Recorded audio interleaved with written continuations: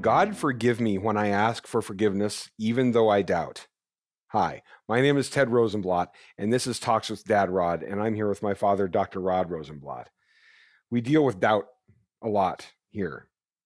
We deal with a lot of fear, and one of our main subjects that we are constantly weaving through, even though a lot of them are very similar, is comfort and assurance based on the Word of God.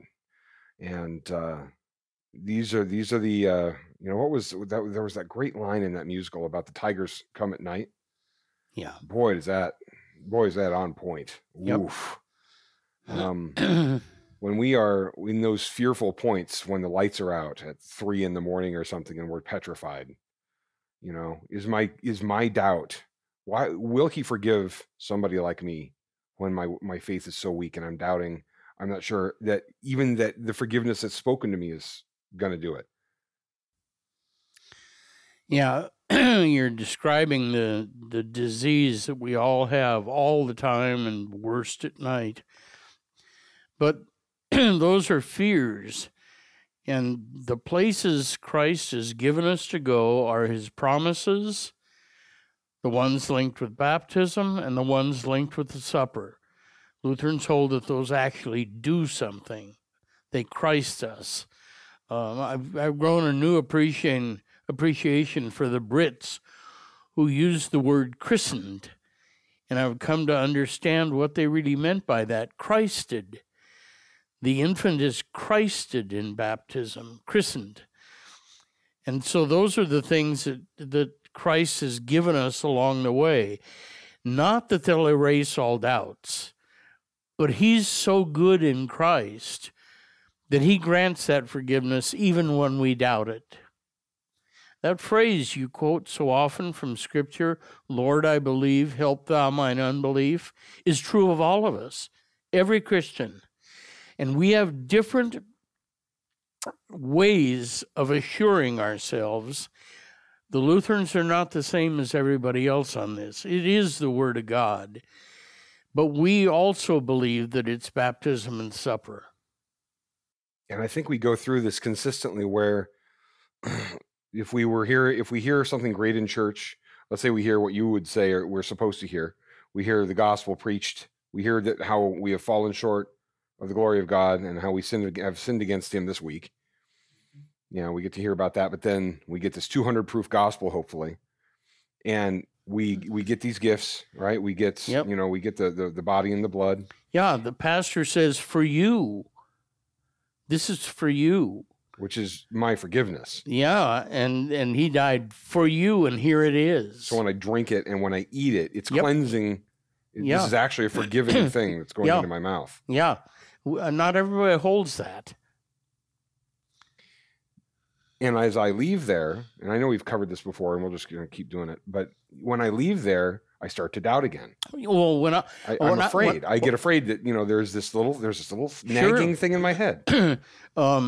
I remember as a teenager going forward to communion, and I'd just been looking at the legs of a woman down the pew, and I thought, do I have to go back?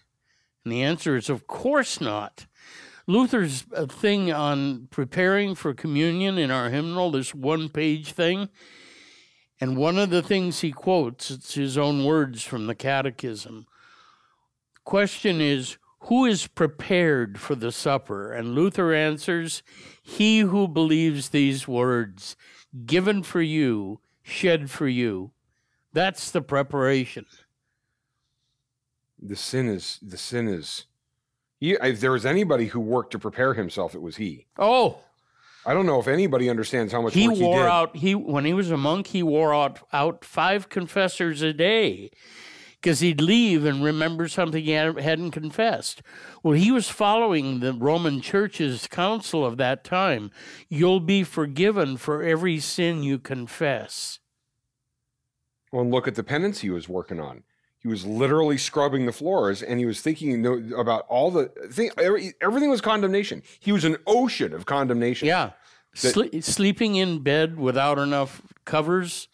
He ruined his joints doing that sort of stuff. Just destroyed himself.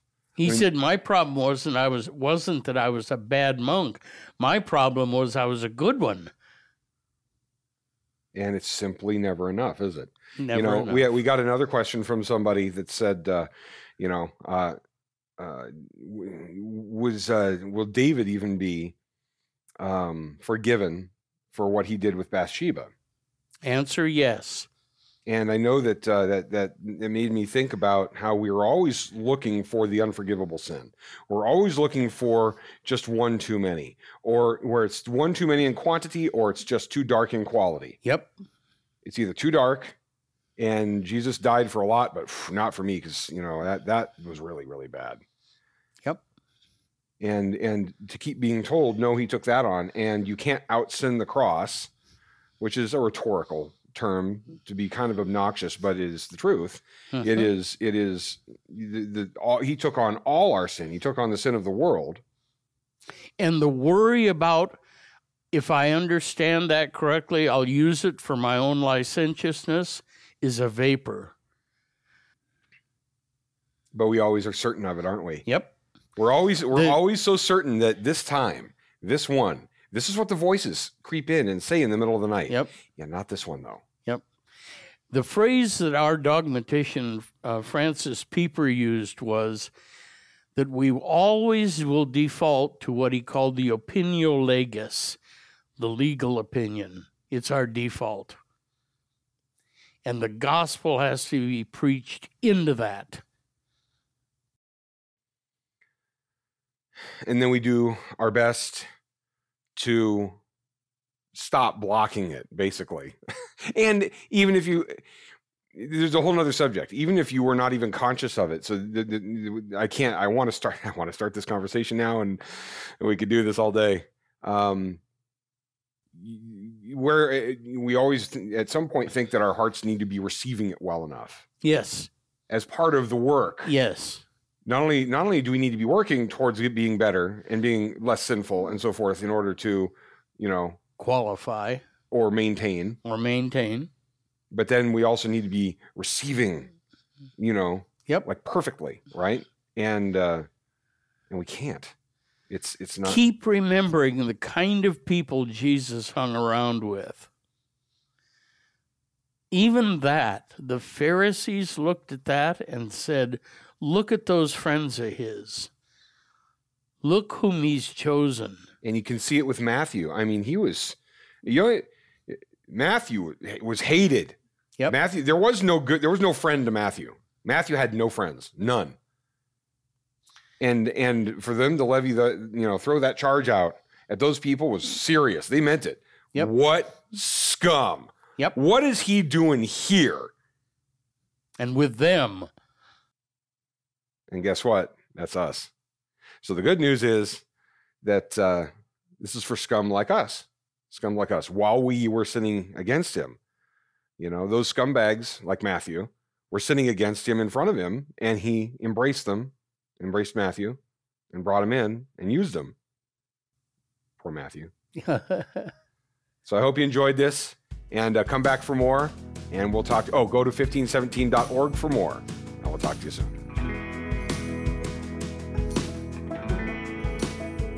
Thank you for joining us on Talks with Dad Rod, part of the 1517 Podcast Network. This podcast and all 1517's content is made possible through financial support by listeners just like you. Please visit 1517.org for more, and please consider clicking on the donate button and making a recurring or one-time contribution to help us share this good news in a world which so desperately needs it.